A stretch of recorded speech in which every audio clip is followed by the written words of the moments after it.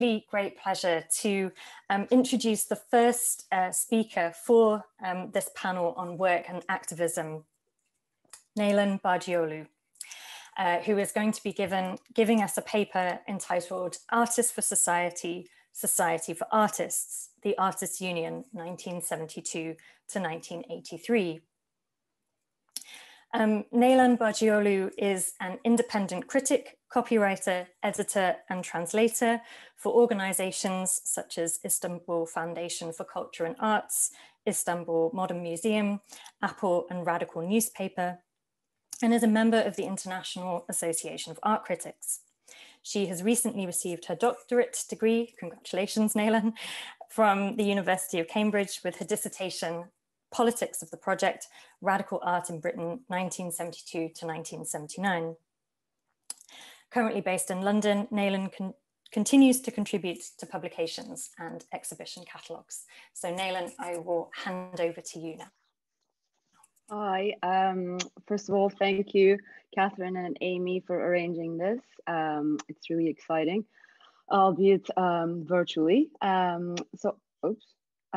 I will begin just so that it's under 20 minutes. So this paper is a shortened version. It's a section from a chapter from my PhD dissertation. So it's somewhat of a kind of short version of a proper paper. So Artists for Society, Society for Artists, the Artists' Union between 72 and 83. So the establishment of the Artists' Union in 1972 was instigated by artists who came together on a grassroots level to protect and promote their socioeconomic rights as artists. At the beginning of the decade, the strong presence of the trade unions seemed to provide an important ally for these politicized artists. Originating in the 1960s, trade union militancy increased during the 70s, while union membership reached its peak of 13 million, accounting for over half of the workforce by 1979. In The Breakup of Britain, Crisis and Neo-Nationalism, Tom Nairn asserts that society during the 1970s was decayed to the point of disintegration in a Britain marked by rapidly accelerating backwardness, economic stagnation, social decay, and cultural despair. There were 5 state of emergencies called in just over 3 years between 1970 and 74, and a memorandum dated 12 December 1973 by the Chancellor of Exchequer, Anthony Barber, stressed that Britain faced the gravest economic crisis since the war. When James Callaghan took over as the new Labour Prime Minister in 76, the government faced severe financial problems. Dubbed as the Winter of Discontent, the year 78-79 saw rising levels of union militancy, including strikes by teachers, waste collectors, grave diggers, NHS ancillary workers, and local government staff. At the beginning of the 70s, the British art market was still largely dominated by pre-1945 art. Diminishing public expenditure from the late 60s and onwards significantly impacted what was already a very small contemporary art system, financially governed by what the Artists' Union would call a system of state and private galleries, monopoly patronage, and the continuous dispensation of establishment standards of taste.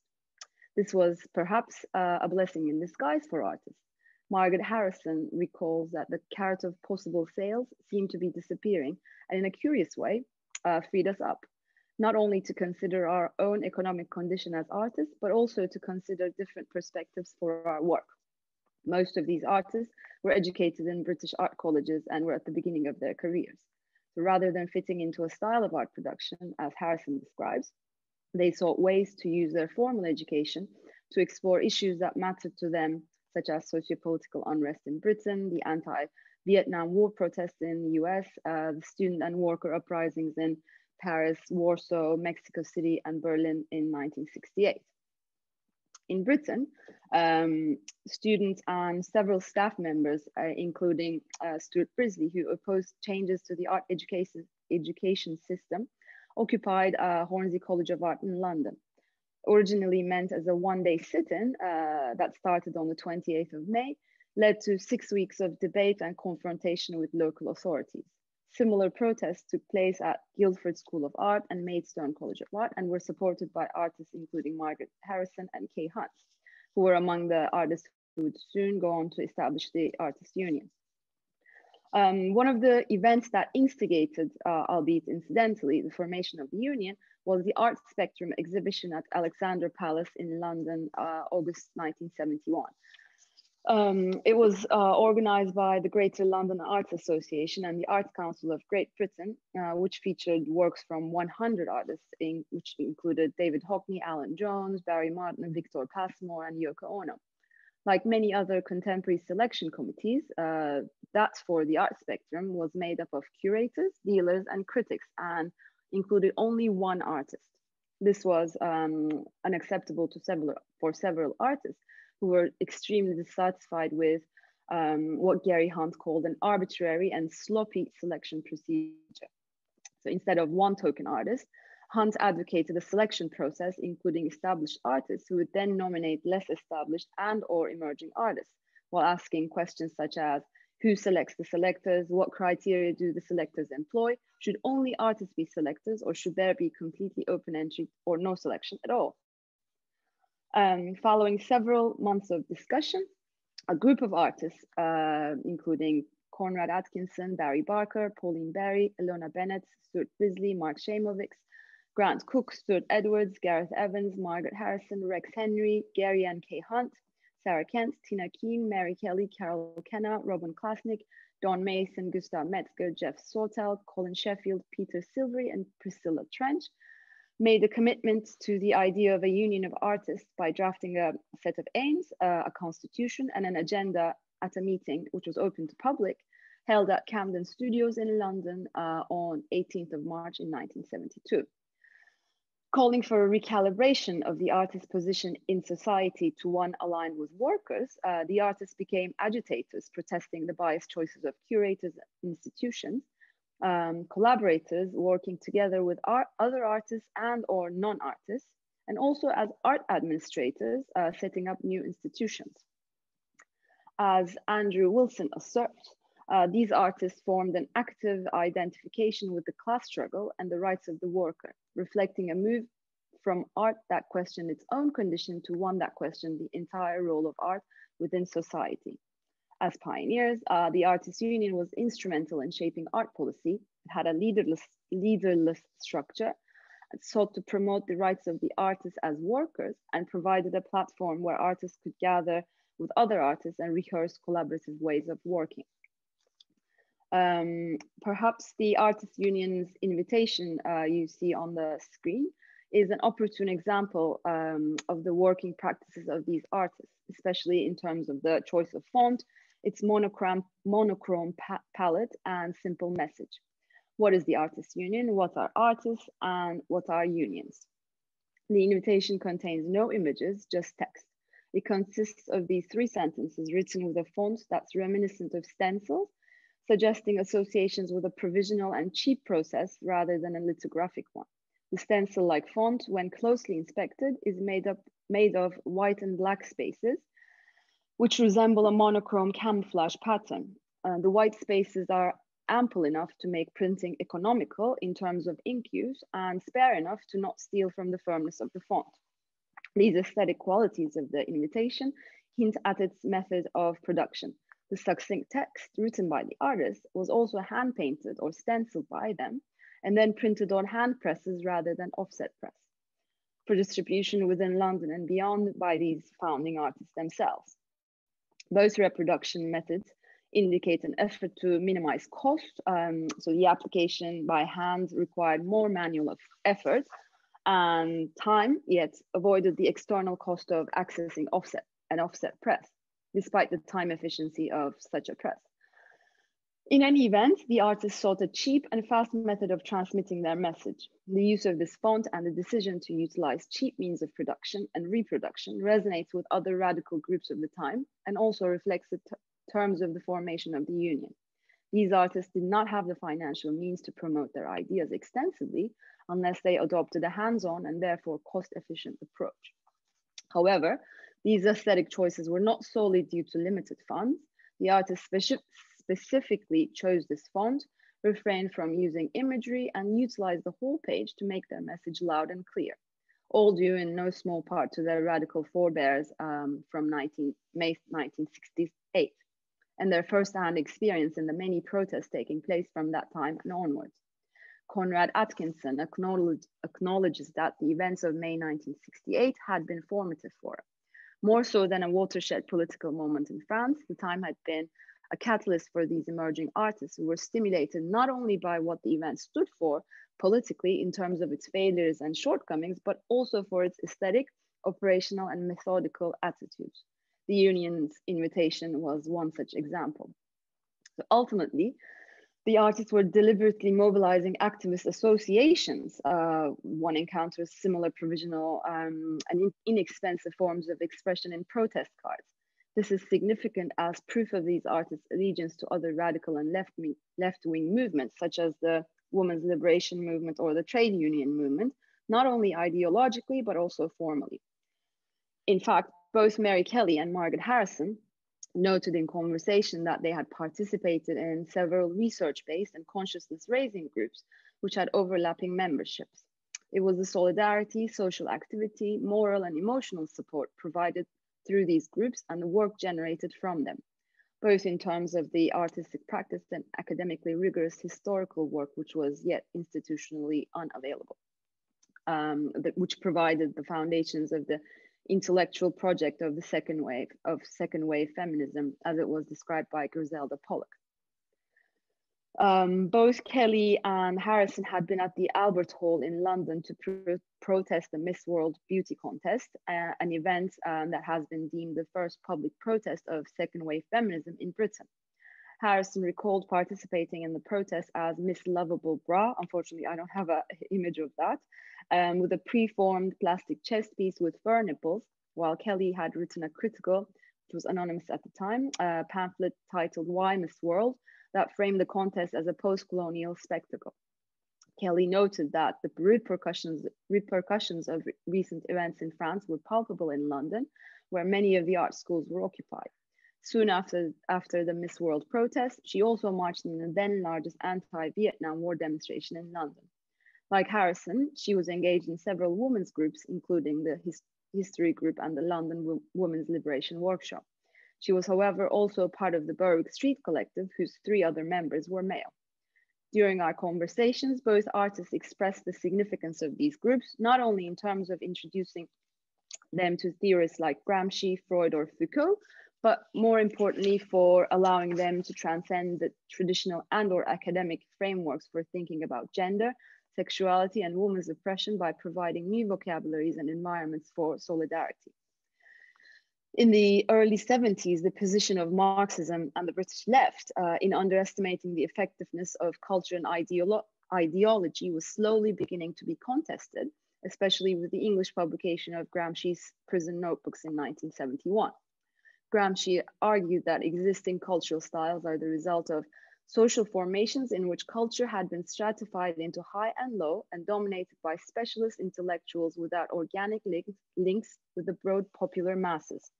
In opposition to this, a national popular culture designates the possibility of an alliance of interests and feelings between different social agents, which varies according to the structure of each national society, as it was expressed by David Forgax and Jeffrey Noel Smith. What Gramsci proposed instead was, quote, to construct an educative alliance between dominant and subordinate couplings in order to establish an organic unity between theory and practice, between intellectual strata and popular masses, between rulers and ruled. In this respect, rethinking art practice was a step towards breaking down the class reductionism, the domination of class over gender, race, or sexual orientation as a concern of leftist discourse in Britain. I argue that by aligning themselves with the labor movement through unionization, artists were able to shift focus from class to the relations of production. Moreover, by transcending the borders of the art community and working closer to society, they could transcend the cultural system of high art and its dominant visual ideology. While sociopolitical tensions provided the impetus, the theoretical The theoretical principles of the New Left provided the basics for the founding of the Artists' Union. In turn, the union laid the groundwork for art as a tool of sociocultural change and initiated several artist projects. Considering that labor unions were at their strongest, albeit for the last time, at the early 70s, the formation of the union was timely in bringing practice and bureaucracy together as part of this reformist impulse. I consider the 1970s as an interim period between the old industrial mode of working and a new, more flexible one where project work had an essential place. In their book, The New Spirit of Capitalism, Luc Boltanski and Yves Chapelleau contend that there are three spirits of capitalism. So first stage where representing the industrial city and dating back to the 19th century, which was entrepreneurial, speculative and based on industrial work. The subsequent, I would say, called the projective city, which was developed between the 30s and 60s, with elements of centralized, bureaucratic, and corporatist systems. And the third, which they label connectionist, which operated in networks and valued social capital, mobility, and diversity, which they date to the 1990s and beyond. Boltanski and Chapelleau argue that there were two forms of critique that have accompanied capitalism from the very beginning.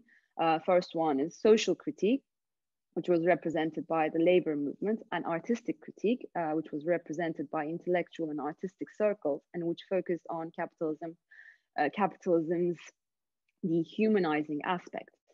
While social critique is concerned with the inequalities, misery, exploitation, and the selfishness of a world that simulates individualism rather than solidarity, artistic critique emphasizes an ideal of liberation and/or individual autonomy. That is to say, valuing less hierarchical and self-organized production, flexibility, which ultimately became determinants of productivity in the second spirit of capitalism following the 70s. For the writers, Boltanski and Chapelleau, the maintenance and the legitimization of capitalism is in part sustained by the values of these anti-capitalist critiques, because they can substitute as feedback, thus providing the countermeasures for maintaining, resisting opposition, and improving the profitability of the system. In this respect, the authors demonstrate how the new spirit of capitalism during the 1990s was connected to and indirectly made possible by the libertarian critiques of the late 60s and 70s. As Sebastian Budgen argues, the challenges to bourgeois society brought forth by the left have been co-opted by this new form of capitalism, while also transforming the metaphor of the network, which was originally associated with crime and subversion, into an icon of progress. I argue that the collective ways of working and flexibility in terms of work, demonstrated by the multiple roles of artists in the 70s as teacher, advisor, collaborator, and manager, often due to financial necessities, have foreshadowed and been instrumental in setting the stage for this new stage of capitalism, which took hold in Britain in the 80s and beyond. I consider the 70s as a limbo period between what Boltanski and Chapelleau refer as the industrial city and the projective city, especially in terms of how work was being executed. For instance, computers were not available during the 70s, and unionization was on a downhill trajectory despite proposed government measures to maintain the old ways of working, such as the Equal Pay Act of 1970 or the Industrial Relations Act of 1971. While the decline of the old way of working was imminent, there was still no new way of working. Indeed, artists whose education had prepared them for the stability of the industrial city, even though art practice was markedly distinct from industrial work, found themselves having to negotiate for a way of life that resembled the projective city. In 1974, Artists Now, an independent group of art professionals, issued a report which was titled Patronage of the Creative Artist, which documented the then state of the art market. According to the report, a majority of the estimated 850 artists graduating from art schools each year were moving into other sectors such as teaching, illustration, graphic design, and etc. because of lack of private or public support. John Walker also wrote about the weakness of the art market during the 70s, stating that the British art schools trained far more artists than the art market could sustain. Artists challenged this situation by establishing the Artists' Union in an attempt to appropriate the power and legitimacy of the labor movement to combat the institutions of art. While, as I said, Boltanski and Shapello claim that the most valued characteristics of the projective city are flexibility and adaptability. But I would argue that these features are not only symptomatic of globalization post-89, they are also residual forms of culture that the contemporary art world has appropriated from the emergent forms of the 70s. They are residual because artists had already explored them in the 70s, despite not being the dominant forms of art practice at the time. The most obvious manifestation of these characteristics is the dissolution of the traditional workplace, a process that can be traced back to several artist projects from the 1970s. One such project, a document on the division of labor and industry, Woman and Work, 1973-75, which was initiated by Margaret Harrison, Kay Hunt, and Mary Kelly on the bottom right corner, through their involvement with the Women's Workshop, which was part of the Artists' Union. So for this project, the artists moved to the Metal Box Company's factory in Bermondsey. And similarly, on the bottom left, the Peterlee project by Stuart Brisley replaced the gallery or the studio with the new town of Peterlee. Or in Stephen Willett's West London Social Resource Project, this was West London neighborhood and its libraries and its streets. By stepping out of the studio and more often than not shifting the space of reception away from the gallery, these artists sought to eradicate the hypothetical boundaries of the art world and to reconnect with society at large. However, despite having to negotiate a living in what now resemble the third spirit, in terms of the instability and the insecurity associated with new modes of work, artists still belong to the second spirit in their pursuit of unionization. In this respect, the formation of the union represented a presumably final attempt to hold on to the sense of solidarity, which was associated with a central, stable and bureaucratic industry. By rehearsing collective ways of working, the union helped give birth to collaborative projects. Yet as working conditions began to change generally in Britain, as a result of deindustrialization, the significance of the union decreased for many members by the end of the 70s. So in a sense, the union represented a mode of work which was already on the way out. Thank you.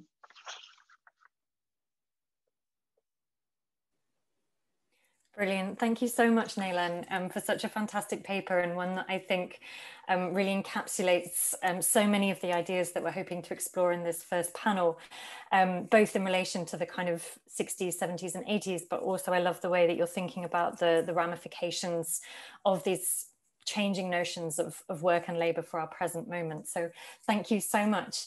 We're going to move straight on to our second paper now. Before I do that, there was one tiny housekeeping thing that I forgot to mention, and that's if you want to control your viewer settings on this type of Zoom meeting, the view function is in the top right-hand corner of your screen, and you can select speaker-only view, and you can manage your preferred viewing means. So just to remind everybody of that.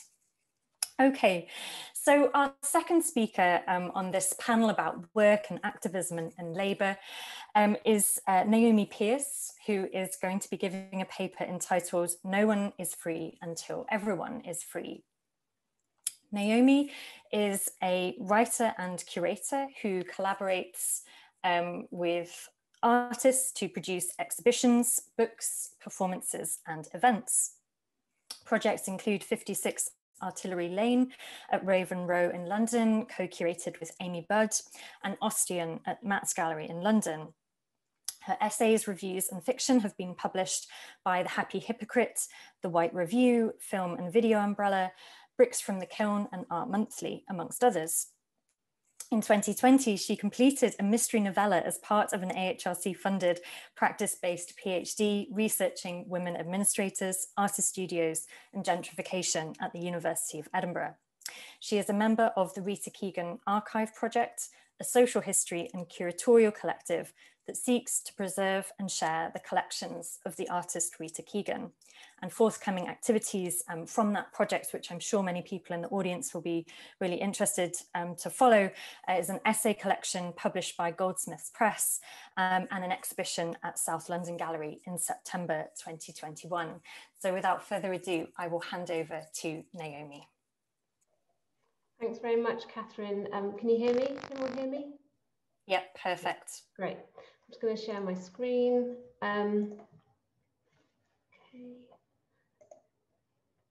Before I start, I should say there might be some sound interruptions because, well, unfortunately, the Home Office is trying to deport one of our neighbours and the street is refusing to let them. So some kind of grassroots action as a soundtrack to my paper, which feels appropriate.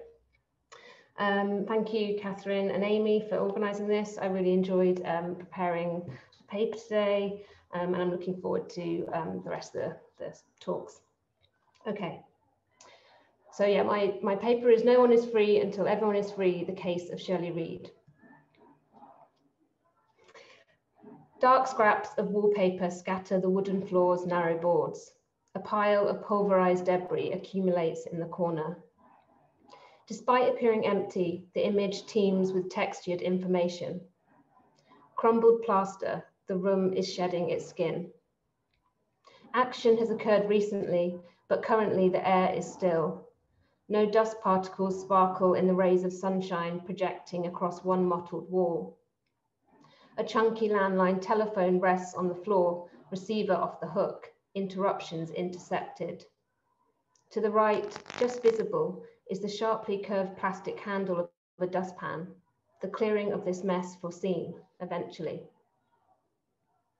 This is one of two images staged on a single afternoon in 1979 by Shirley Reid, photographer, writer, teacher, administrator, and oral historian. The second photograph is identical, except the window grille has disappeared and Shirley has materialized, crouching under the exposed glass pane like an artist might pose alongside a painting. Her chin tilts upwards, the light capturing the definition of her jawline. She wears overalls, sleeves rolled to the elbows. I imagine the dust thickening the consistency of her palms. Her gaze is strong, slightly weary, an unsmiling face, as resolute as the image's sharp focus. Shirley shows me the prints one afternoon in June 2017, during the second of many interviews conducted over 4 years. We're sitting at her kitchen table. I don't remember taking it, she says, adding with a hint of surprise, but I like it. She remembers doing a lot of self-portraits in the 1970s, contextualizing this technique with feminist forms of self-discovery unfolding at the time. I think about 3 million women were trying to do that, and I was one of them, she says. She mentions Francesca Woodman, the American photographer whose black and white self-portraits pictured disintegrating rooms of broken masonry and peeling wallpaper. In contrast to Woodman's use of surrealist motifs, an often phantasmic body, Shirley's photographs appear concerned with the veracity unfettered by aesthetic intervention. They affirm her physical presence and, significantly, the transformative impact of her labor. I had no idea what I was doing or why, she says. I was just trying to photograph myself to see where I was. This paper draws on Shirley's experiences in the artist studio to explore narratives of self-determination and complicity. It focuses on the years 1973 to 75, when she was a living caretaker at the Dairy, the site of a shared studio managed by the Artist Run Initiative Space, located in a sprawling former creamery on 15 Prince of Wales Crescent in North London. Using extracts from interviews and close description of archival materials, I dissect the gender and class politics embedded in this context with a view to reframe the impact, both personally and historically, of Shirley's caretaking work. My interest in this legacy stems from my own experiences as co-founder and administrator of The Woodmill, a collective artist-led studio project in Bermondsey, South London, from 2009 to 2016. Before I begin, it's useful to acknowledge a distinction between what might be identified as grassroots and that of DIY, a term more commonly associated with the post-war conversion of warehouses into artist studios. As David Moritz writes in an insightful essay from the 2018 anthology Artist in the City, Space in 68 and Beyond, a publication to which I also contributed, DIY is a messy affair, as much radical world building as it is a consumer economy. Quote, "It's easy to see how a DIY ethic parallels creative class values of entrepreneurship, hyper-individualism, gentrification, and advanced capital accumulation. DIY, grassroots, and artist-led activity are methods that have transformed over time. Although the 1970s were pre-Thatcherite entrepreneurialism, pre-Cameron's big society, the roots of gentrification are in this moment. Despite these associations, I'm interested in how art making might be understood as a collective action rather than an individual pursuit, reliant as it is on the invisible labor of administrators and their maintenance of the context that allow creative practices to exist in the first place. I developed a forensic feminist methodology to conduct this research with the aim to produce new forms of interdisciplinary writing that trace encounters and reconstruct remains, working to impress feelings and sensations onto the reader or listener as an act of commemoration. My embodied approach is indebted to Anne Setskowitz's work on feelings in the archive, Saidiya Hartman's method of critical fabulation, and Susan Shupley's conception of matter as material witness, only effective, quote, when the complex histories entangled within objects are unfolded, translated, and transformed into legible formats that can be offered up for public consideration and debate. I conduct this process of disentanglement on administrative objects. Although administration is usually described as a process, I grant paperwork objectness in order to perceive this neglected tool of knowledge.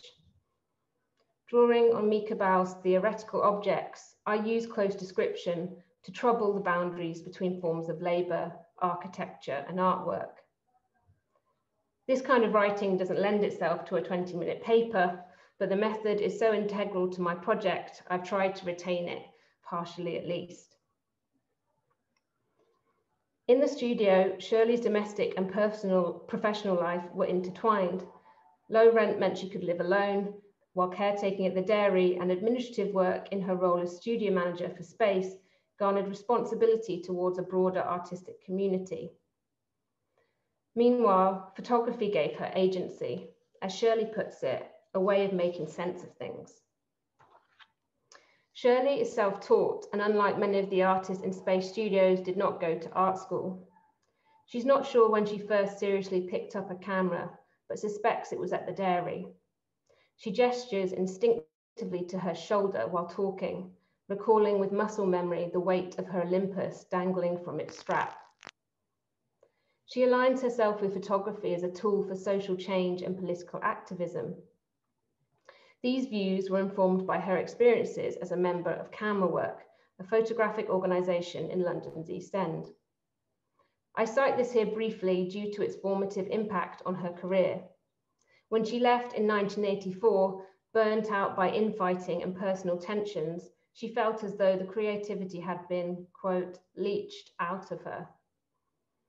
As a result, Shirley describes her photography as a thin thread, attributing her diverse career in part to class politics and sexual difference. Quote, I didn't have the courage to risk my life to go into being a full-time artist, at a point when, to be a woman, really, you needed to marry well to do it. I wasn't going to do that.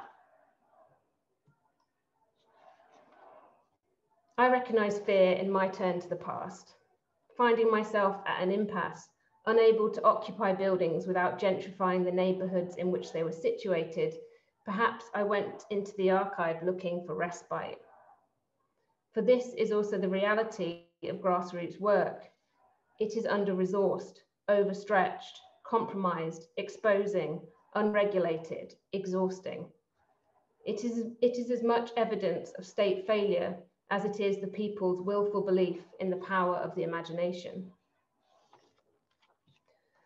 Conversations with Shirley are charged with these negative feelings. The archive offers little respite when the interview activates its material as remains to be interrogated. In this respect, accompanying my feelings of apathy for the present is a desire for more accountability from the past, in the hope of cultivating future artists and administrators who take care and question how they work in and with archives and cities. Shirley and I refer to this administrative object as the Dairy Book. It was compiled for Camden Council in 1975 in an effort to secure another building in anticipation of the artist's eviction from Prince of Wales Crescent. 35.5 centimetres in length, 23.5 centimetres wide and 3.5 centimetres thick, the cover is a black mock leather. In the top right-hand corner is an empty plastic pocket the size of a business card. On the back, the tacky residue of a peeled price label. Opening the book releases a musty floral scent, the smell of old plastic stored somewhere cold. Glued to its spine are 23 warped plastic sleeves containing photographs, publicity material, handwritten notes and brochures. The sleeves cling to their contents. Sentences leave inky trails, evidence of prolonged contact and recent separation. The presentation is professional, methodical, with many materials printed in colour. A 3-page opening statement typed on space-headed paper, quality stock, wove texture, sets out the book's purpose, to reveal the range of talents that has been used and are continuing to use this building. The tone is promotional, apologetic for the book's hastily collated materials, and grateful for the council's generosity. Significantly, the letter doesn't use the word studio, describing the building as hosting a series of workshops for artists and performers that enable them to practice or manufacture their work. This language emphasizes labour to appeal to the council on recognisable terms, valorising productivity to legitimise the activities taking place there. After listing its 35 residents, including London Filmmakers Cooperative, Ghanaian drummers Awake Laminate Productions, and inflatable makers Airworks, demands for rehousing are made. 25,000 square foot for a minimum 3 years of any light industrial warehousing or suitable property. Citing future work in local schools, the statement finishes with a rousing plea. We feel strongly that the dairy has contributed much to the environment and cultural life of Camden. Anonymously signed under the collective moniker of Space, Shirley is listed as a named contact. But organisations are sticky. As filmmaker Tony Hill's contribution evidences, his handwritten statement beginning, "Dear Space Shirley," here employer becomes an honorific and an addition to Shirley's own name. I flip through and find forms of collectivity. A faded clipping from the Express and News describes the 1974 dairy show as a chaotic mixture of our contemporary alternative society and the oldie-worldy rustic scene. The text shows how dairy artists came together to host the community of the Crescent, with squatters, hippies, and local kids doing different activities from sound workshops to slide and tape shows, emphasizing the, quote, energy and originality put into resuscitating what had become virtually a ghost town. The article's subtitle, "A Cry from the Dairy," hints at tensions with the council, who were preparing to demolish the Crescent. Unsurprisingly, the review doesn't distinguish between dairy artists and squatters. To the journalist outsider, they were one and the same. I unfold the floor plans. Pinholes in the corners, these plans have been on display. Created using photo typesetting, letters and symbols carefully cut with scalpels, positioned with tweezers, pasted with rubber cement, photographed and then printed. The words up and down on the stairs added neatly by hand afterwards. These plans provide anatomical diagrams of the building, compressing it into administrative components, what and who was where. While Michael McKinnon's studio spreads across the first floor, Shirley's name is absent. She tells me she used other people's spaces, the co-op's darkroom, a sort of slice of John Lifton's studio. There were all these women creeping into men's spaces, she says. This is echoed by the plans. Paul Hands is crossed out with blue ink and replaced with Kate Barnard. Despite Shirley's commitment to the dairy, she failed to mark out her own physical territory within it. This absence reflects Shirley's ambivalent relationship to the studio. I've always made a little corner wherever I am for work, but it's only when it's integrated into the domestic that I can use it. In doing so, she rejects traditional conceptions of domestic space as a site of female oppression while still clinging to it, unable to fully embrace the studio. Caretaking fosters intimate relations. Shirley protects, secures, and repairs, ensuring safety like a parent might do for a child. This nurturing extended to studio residents, dependent as they were on the building's survival. Surrounded by friends and lovers, the skills demanded were as much interpersonal as practical. One day moving plasterboard, the next dissipating arguments between residents.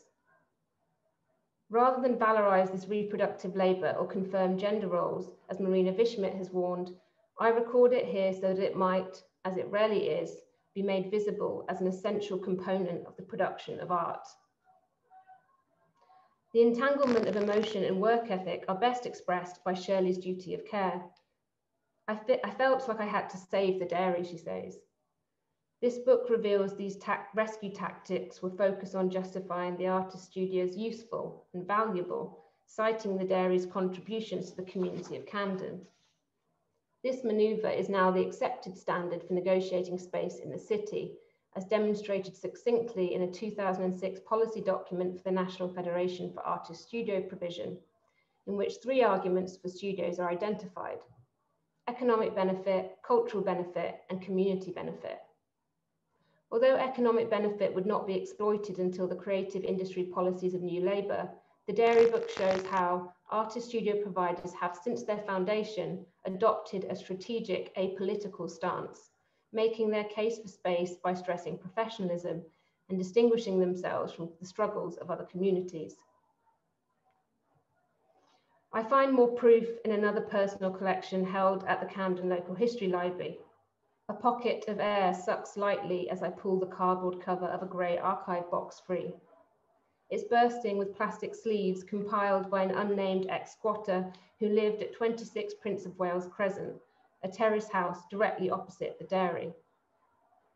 Amongst annotated newspaper articles, maps, and diaristic fragments are a selection of photographs and ephemera relating to the dairy.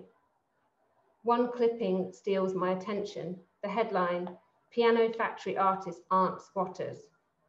A letter from artist Tom Evans sent to the Ham and High newspaper in May '76, a year after the artist left the dairy and moved to new premises secured by Shirley, a former piano factory around the corner in Fitzroy Road.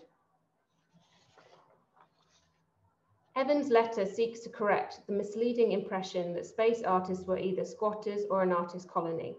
Quote, "We are not a group any kind, but individuals," he writes, pitting his role as professional painter and photographer against other kinds of occupation.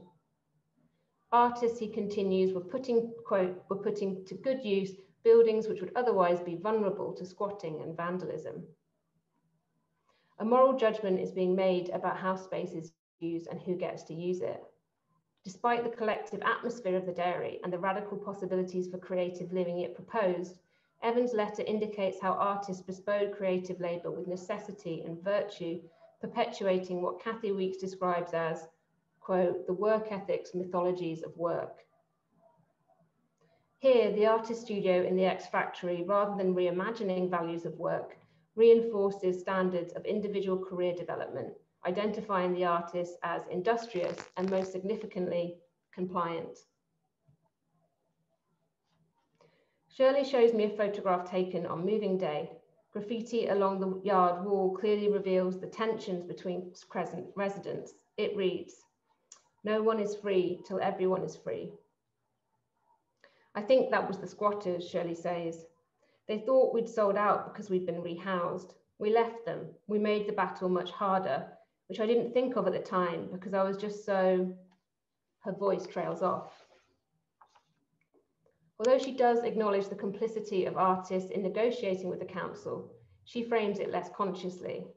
Quote, "What subsequently emerged, which we were a little bit naive about, was that Camden wanted to get us out because the other side of the Crescent was very heavily squatted and the squatters were going to put up a fight, and Camden thought if they could get us out, they'd break the back of any fight, which I think is what happened.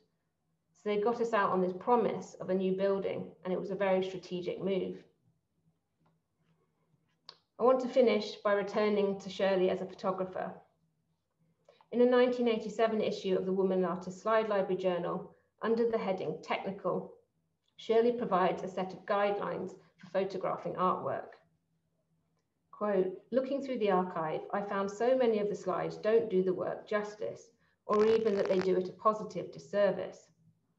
Her 7 points offer advice on background, framing, lighting, and camera film. The first tip is revealing. Make sure you allow about 3 times as long as you think it will take. Treat it as a creative process in itself and spend time considering each photograph carefully. These are the words of someone who has learned by doing, developing her skills through trial and error. I'm struck by Shirley's evocation of creativity, how this idea jars with the article's bold title. Researchers know the value of this work. Survival in the discourse is reliant on documentation. During our conversations, we often circle back to the relationship between administration and creative practice, asking ourselves how one might foreclose the other, or alternatively, how administration might be considered some kind of art. Ultimately, she believes it was a distraction. I have all my life thought, well, you just have to sort the admin out, and then you can do what you want. And the problem is, to get to that bit of what I want, I'm doing the admin still. And people in the arts are quite clever at recognizing they shouldn't do admin, that they should sort of throw their hands up and say, I can't do this sort of thing. And then somebody will do it for them. I was always the person that got that bit. This paper argues for the significance of that bit. To end with an organic metaphor, that bit is the soil providing a bed without which grassroots projects cannot grow. Thank you. I just want to thank Laura Guy, Jonathan P. Watts, and Shirley Reid for their guidance and feedback on this paper. Thanks for listening. Brilliant. Thank you so much, Naomi. That was incredibly rich. There's so much to pull through there into our Q&A, particularly around the overlaps, but maybe also the distinctions between art making and grassroots activity. And it was extremely moving to listen to your paper and also listen to the grassroots activity of your neighbours at the moment. We have time now for a really quick comfort break of 5 minutes. So we'll rejoin at 2 o'clock. It's just a chance to give everybody a break from screens. So take a step away, go and make yourself a coffee or a tea, and we'll be back here at 2 o'clock for our third paper in this panel. Great. I really hope everyone's been able to have at least a brief break from the screen. Very important at this time. For anybody who joined after the housekeeping, just a brief reminder that there's live captioning being provided by Stage Text, and if you want to switch that on, you can do so using the live transcript CC box at the bottom of your screen. Okay, great. So we will continue with panel 1 with thinking about these themes around work and activism and labour. Our third speaker in this panel is Lily Evans-Hill. Lily's going to be giving a paper entitled Slides Money, Tell Them What We're Doing, the Beginning of the Women Artist Slide Library. Lily is a postgraduate researcher and associate lecturer in the art department at Goldsmiths, University of London, where her research focuses on the politics of collaboration in feminist art. She is a member of Group Work, Contemporary Art and Feminism Research Network, the Feminist Library Collective, and the working group of the Feminist Duration Reading, that is right, the working group of the Feminist Duration Reading Group. She convenes the Feminist and Queer Archives Research Network with Hattie Nestor, and her research is funded by Chase AHRC. So it gives me great pleasure to hand over to Lily. Cool, thank you. Is that okay? Yeah. Perfect, yes.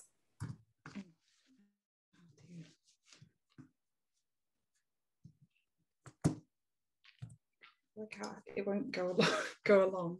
Okay, cool.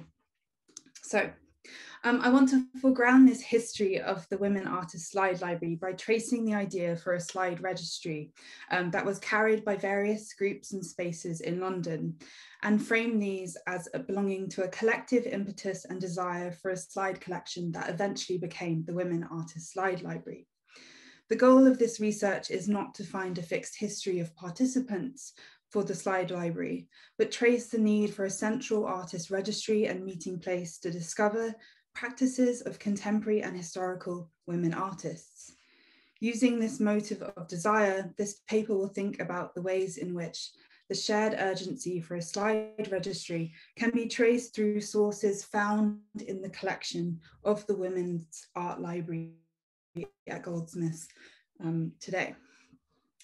So these sources illustrate a history of the formation of the library as entangled with the people and places of the feminist art movement of the 1970s, and almost propose that the Slide Collective is a somewhat arbitrary grouping resulting from various conversations, friendships, and organized groups.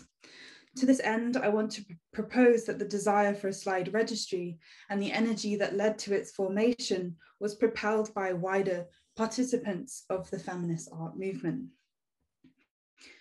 To start, I want to briefly introduce the slide as a politicized object used by artists informed by feminism as a tool to discuss and disseminate work. Slideshows were organized to showcase artists' work alongside each other outside of exhibition spaces. This one was organized by Alexis Hunter as part of the Open Space program at the Hayward Annual 2 in 1978. It reads, "Women artists, you are invited to participate in an informal slide evening at the Hayward Gallery on September 7th, 1978, 4:30 p.m. to 7:30 p.m. Please bring three slides inscribed with your name and front and top. Alexis Hunter." The text appears in the light path of the slide projector that extends to the bottom of the page. Above the projector, a hand places a minute slide held between the thumb and index finger. The size of the slide in comparison to the light well is significant. It shows that the small object of the slide, once projected, is transformed into a pronounced image. In the context of this event, this tiny slide bears remarkable meaning. Some of the artists at this event might have never shown their work to an audience before. Some might not have even seen it outside of their homes or off of their kitchen table. The size of the slide is symbolic of the ability for it to project into the public, revolutionizing the image into an extraordinary spectacle, physically enlarging the picture to engulf the room. Slideshows and presentations were organized as part of smaller exhibitions too, at places like the Almost Free Theatre and the Women's Art Alliance, and were used in group meetings such as those of the Women's Workshop of the Artists Union, where they would discuss work of historical women artists, as well as slides from exhibitions and artists outside of the UK. Of course, the slide was also used for professional promotion, as Althea Greenan puts it, for the attention of curators, researchers, and academics. The slide registry as an organizing resource for artists influenced by feminism was well established in the US by groups such as the Ad Hoc Women Artists Committee, the Women's Art Registry Minnesota, and the West East Bag in the early 1970s, all introducing members to artists outside of their region. So the first trace of a slide library is found in this statement by the Women Artists Collective, that were a group that formed out of the Women's Workshop of the Artists Union in 1975. They presented the idea for a slide library in Mama, a collection of writings led by the Birmingham Women's Art Group in January 1977. The group are one of the first to mention the idea of a slide collective in the British context. And they state, the underlying idea of the slide collective we propose to start is that it would give all interested women the possibility of seeing a range of work that is being done. We hope to use your slides as a basis for regular discussions, initially to see the extent to which common responses are emerging. Critical discussion of these and various responses would provide us with a clear understanding of the relative strengths and weaknesses, and we hope, develop into a more fully articulated critique. We think it is important at the moment, not only for women, but for art in general, to try and develop a way of integrally involving criticism and practice in a continuous dialogue. The full extent to which women's movement methods and thinking may be relevant here has yet to be explored. This statement reads as a manifesto towards the formation of a slide registry that the group would first collect and then use to facilitate study groups. This is a logical beginning for this study, not only because it clearly states the intention of a slide library, but it identifies the parameters of the project as one born out of a collective desire for a registry that manifests in the work intention of the collective. The writing then identifies the next crucial step to action the slide library and traces the possibility of the library to transform the visible scope of women's artistic practice and to create a critical framework around it. This potential is referenced in the vision of integrating criticism and practice in a continuous dialogue. The Women Artists Collective thought of the slide registry as both a place to exhibit work and to find others, as well as a place to contextualize contemporaneous artistic practice and form critical frameworks around them. In this sense, the registry would function as a cyclical process of dissemination and inspiration, producing both social and psychic networks that strengthen the connection between artists creating and drawing from the practice of others. The statement references a slide collective, which in the nature of the registry would be creating a resource for a wider group of women they have already identified as indirect participants of the group. The statement indicates the methods in which the wider group would function would be through their work, their contributions to the registry, and the critical discussion aided by the crowdsourced collection. The collective identify commonalities between the slide registry and consciousness raising through their reference to women's movement methods, presumably the small group organizational structure. The slide registry is identified as both a space for awareness raising about women's art, as well as the conditions, strategies, and modes of working that feminist artists use. Yet this position is variable, as they state that their relationship to the organizing principles and practices of the women's movement has yet to be explored. In some sense, there is an indication that the collective identify their work as encompassing the activities of consciousness raising, study, and action groups, and this varied work intention requires a complex arrangement in which the existing small group structure might shift to carry out each task. Here, there is a realization that the collective will rely on people outside of the group for contributions to the collection, and that the collective serves as a mobilization for that energy.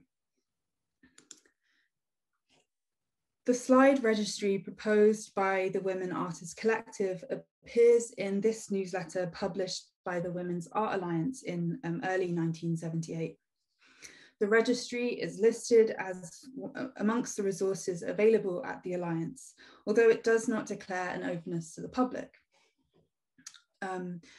Art Slide Register. The Women Artists Collective, an autonomous group, are developing a collection of slides of women's art. Their office and the collection are being housed here. They will be working in close conjunction with the Alliance Collective, thus extending the beginnings of the Alliance as an arts resource centre for women. This advertisement places the earliest formal address of the registry within a crucial hub of feminist creative activity in London, surrounded by other artistic projects of the movement, such as the Women's Liberation Music Projects, a group encouraging in collaboration and organising between women musicians, and a call for artists to attend a meeting in preparation for the next exhibition at the Alliance Gallery. This document claims the slide registry as a key component in their programme and in the ethos of the organisation. The Alliance had been set up as a women's arts and community centre in 1972 and had remained fluid to the needs of groups using the Alliance, including hosting many key early exhibitions and symposiums. I would assume, however, that the slide collection grew out of the space, as there is no trace of it staying there longer than a few months.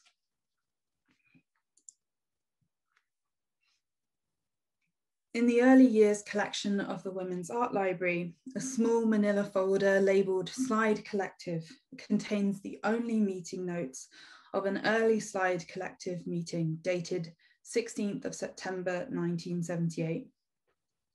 At this point, the group do not resemble the original Slide Collective formed from the Women Artists Collective. Instead, we have Annie, Pauline, Sue, Flick, and Debbie, who are present with no apologies. Another name is mentioned, Tina Keane, and the first action on the meeting notes is for a letter to be written to Tina, either asking for or responding to a payment requests, signed by the Women Artists Slide Collective. This is the first coining of the term that is documented in the archive. The notes do not give any indication of what the money is for, yet we can gather through the absence, through her absence from the meeting and the grouping of the Slide Collective without her, that there is a definite break from the original Slide Collective born out of the Women's Artists Collective and the new group. The agenda items also state that a history of the collective should be written, leading me to assume that the new collective has already encountered changes in makeup and circumstances. This strikes me as a peculiar priority to have when setting up a nationwide slide registry. The level of importance placed on it is somewhat telling of the intricacies to group dynamics, including how they are formed and who has contributed to its efforts so far. The rest of the agenda items pertain to the setting up of the slide library, including exploring forms of membership, subscription fees, borrowing and depositing arrangements, and the problems of copyright. Pauline is tasked with writing a copyright receipt for all depositors of the library. The first to contact are Kate Walker and the Hackney Flashers. Agenda point 3 outlines the initial actions needed to publicise the establishment of the slide registry at the Women's Research and Resource Centre, now the Feminist Library, as well as how to organise subscriptions, which are detailed. The collective planned to take out advertisements in various arts, organised magazines and feminist publications. Flick is tasked with contacting the GLA, presumably for funding. There is a real sense of urgency and commitment in the document, the laying out of ambitious plans and a tangible excitement that is chronicled by the distinct detailing given by the scriber. So one of the first adverts scheduled by the Women Artists Slide Collective appears in the 3rd edition of the Women Artists newsletter published in December 1978. The newsletter was facilitated by Monica Ross, based in Birmingham, and Kate Walker, based in South London. The publication places the Women's Slide Registry at the Women's Research and Resource Centre, and advertising and advertises the slide registry as an exciting project which is in the process of being set up. The newsletter states that it has a distribution of 46 members, a small but established network of artists that I would assume also contributed to the content of the newsletter through co-editor groups and the letters column. I particularly love the line, "Subscribe or we don't survive," seen before the cut marks at the bottom of the page, affirming the dependence on the network of readers to keep these methods of criticism and dialogue alive. The sources then fall quiet until the early 80s, when the concretized working group constructed a history of the collective in the first newsletter of the Women Artists Slide Library in March 1983. The history presented here ultimately leaves out many accounts, contributions, cleaning up the history into a vague but neat set of consecutive events. But from the beginning, the WASL was recognized as a movement-wide effort that would rely on being sustained by huge amounts of energy from people contributing to its discourse, housing it, picking up the project when the realization became too big, and encouraging others to be involved. The history of the WASL, of Women Artists Slide Library, is enriched and complicated by the fluid collection of participating people and places, and whatever desire, commitment, and animosity that develop between them. Thank you.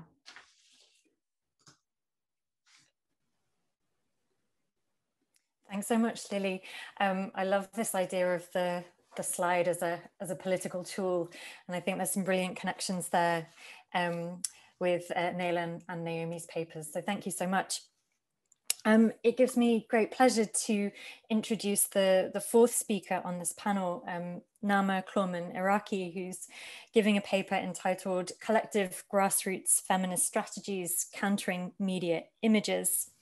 Nama Klorman Iraqi is a lecturer at the Department of Art History at the University of Haifa.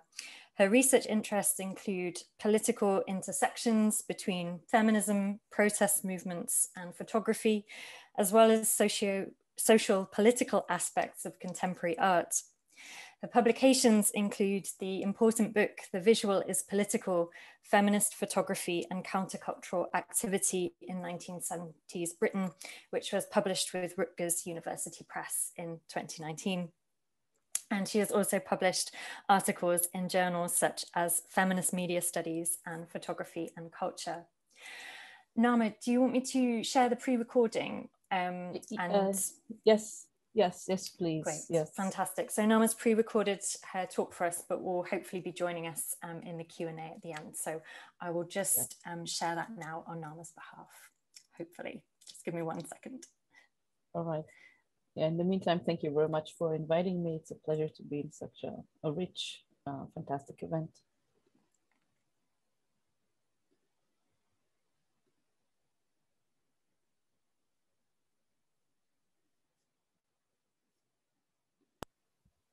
Hello, everyone. First of all, I would like to thank Amy Tobin and Catherine Spencer for inviting me to participate in this fascinating lecture series. It's a pleasure to be here.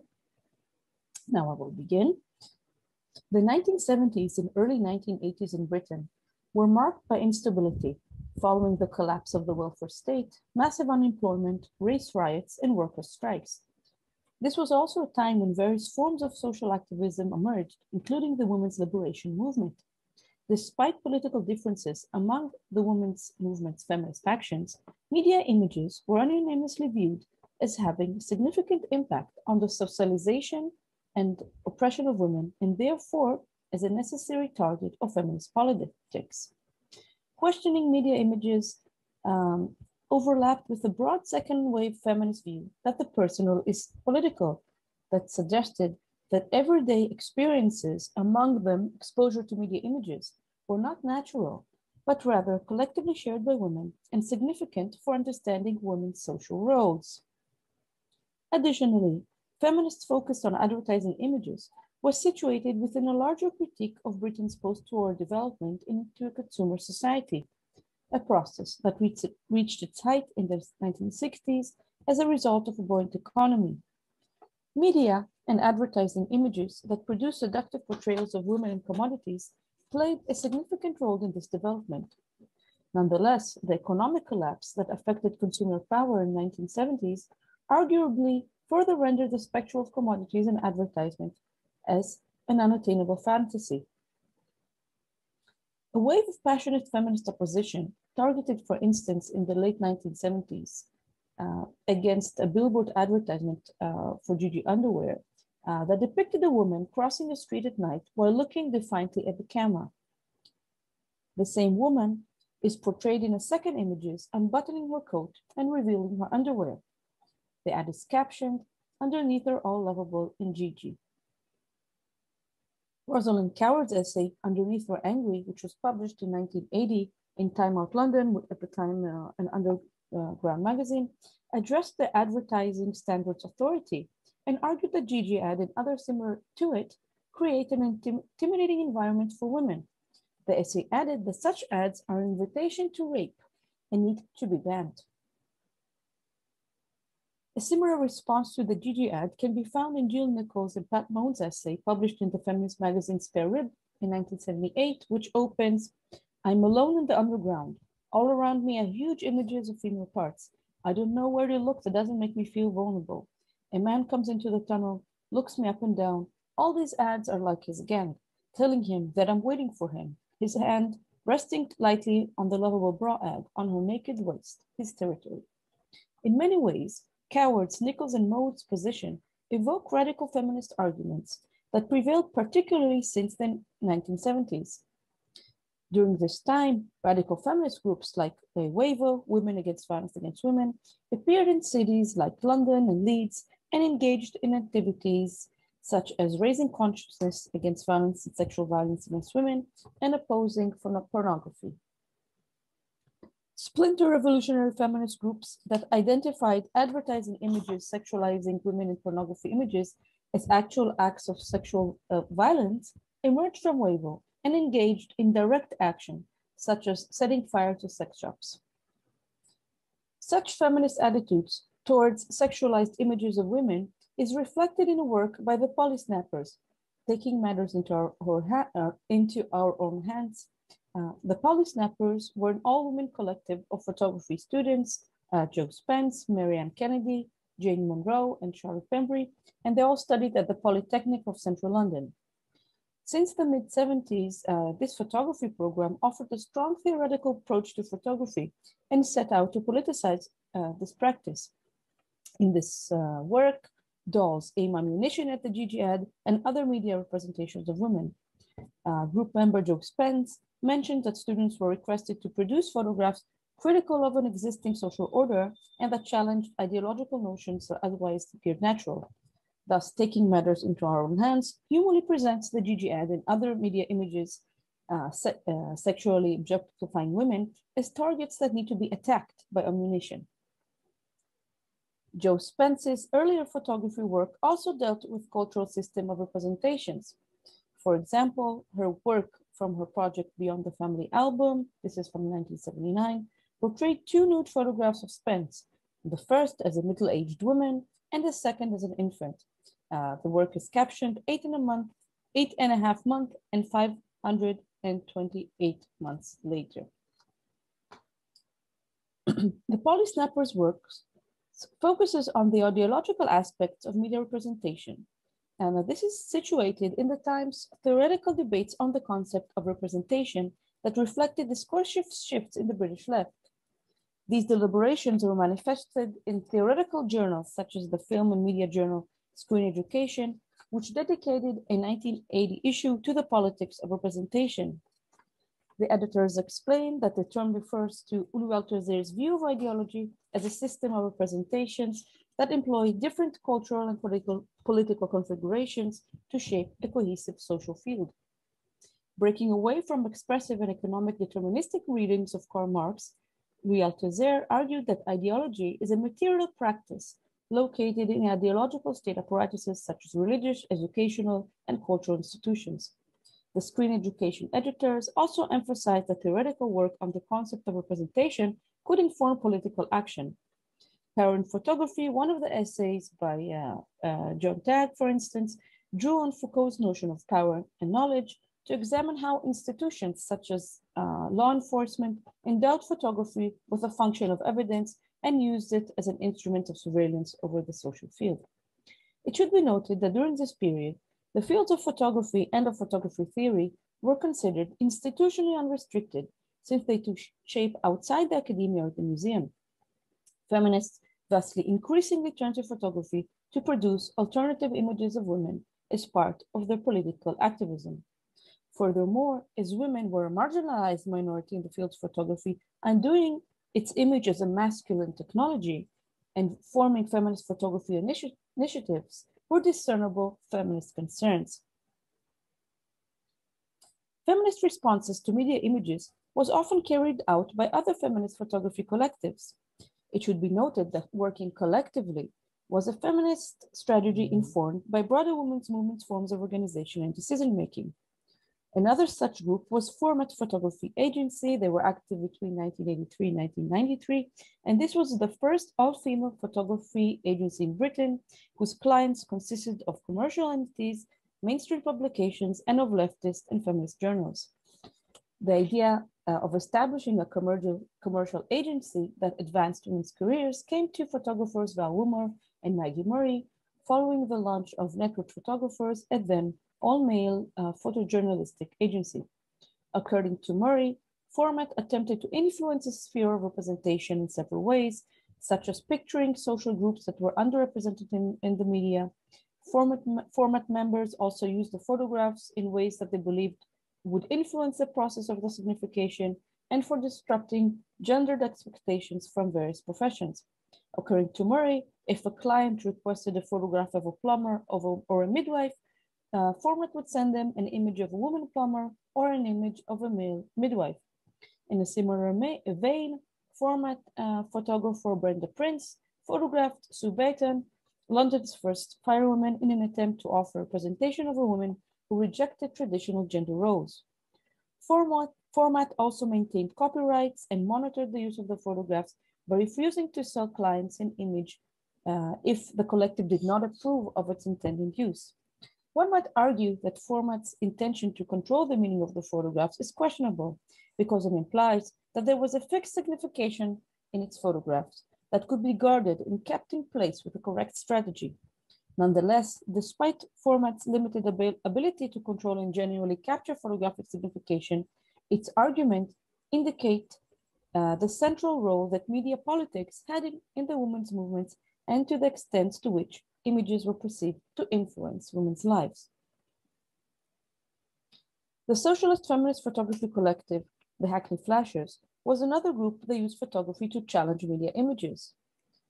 The Hackney Flashers were an all-women photography collective that lived and worked in Hackney, a traditional working-class London borough.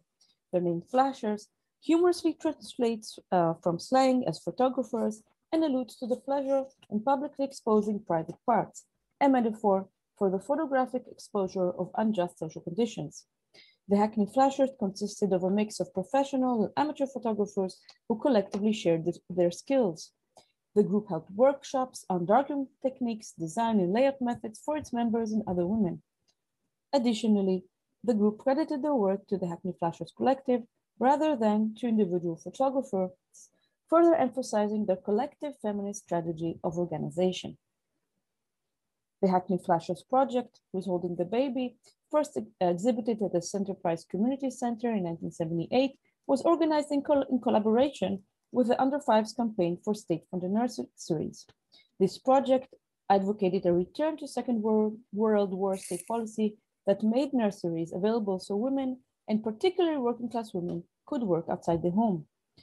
This project included photographs as well as advertising images, graphics, text, and montages. One of its panels, as you can see here, headlined "Don't Take Drugs, Take Action," incorporated a psychiatric drug advertisement that depicted a white working class woman next to a baby carriage, and she's angrily grabbing at a child's shoulder. shoulders, and a large image of the woman's agitated face is superimposed on the advertising and emphasizes her distressed and anxious expression. The image is captioned, "Adverse circumstances such as too many children and too little money are recognized as causes for neurotic depression or anxiety neurosis." Now, below the advertisement was a photograph by the Hackney Flashers of a group of Hackney women and children marching with placards captioned, "Parents must unite to fight," and "Nursery is my right."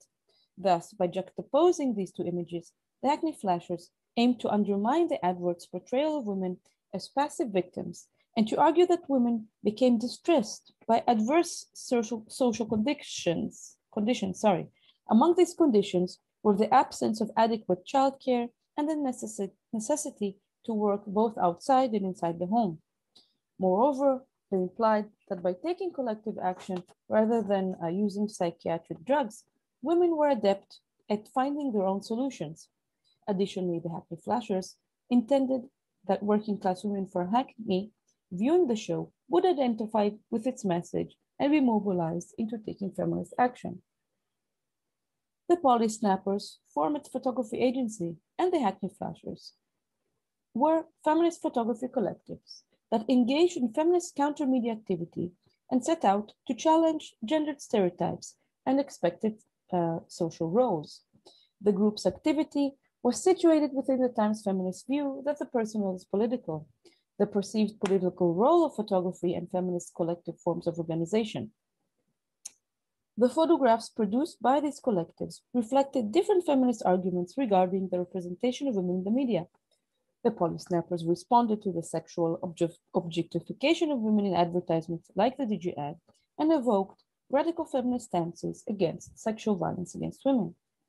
Format challenged media representations of women's social roles and set out to expand their social positioning. And the socialist feminist collective, the Hackney Flashers, used photography to raise public consciousness to the needs of working class mothers living in Hackney and to mobilize them into feminist political action. The Polly Snappers Format and the Hackney Flashers were nonetheless all implicitly suggested that media images were limited and ideologically distorted.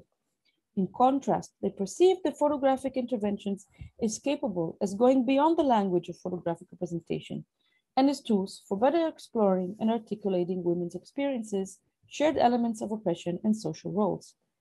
Furthermore, such feminist practices not only challenged the sphere of representation, but also contributed to the shaping of the material forms of photography activism and to their distinct political arguments and forms of organization.